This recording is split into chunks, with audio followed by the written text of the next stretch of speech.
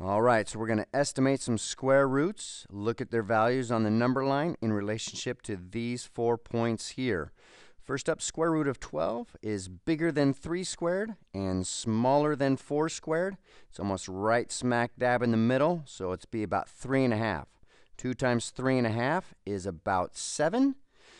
Is point D greater than that? If it were, it would be over here, and it's not. So that first one is false. Second statement asks about square root of 31.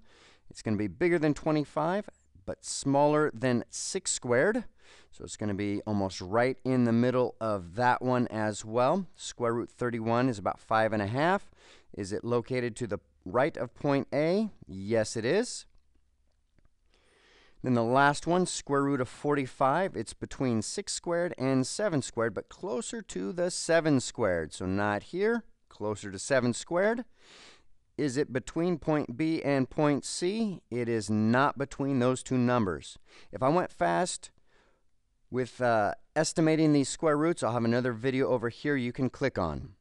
Anakin, how many times have I told you to stay away from power couplings?